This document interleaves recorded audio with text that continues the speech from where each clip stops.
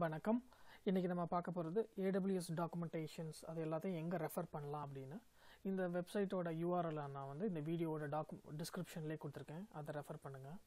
So இதான் வந்து one place for எல்லா AWS ரிலேட்டட் டாக்குமெண்டேஷனும் நம்ம இந்த பிளேஸ்லேருந்து எடுத்துக்கலாம்.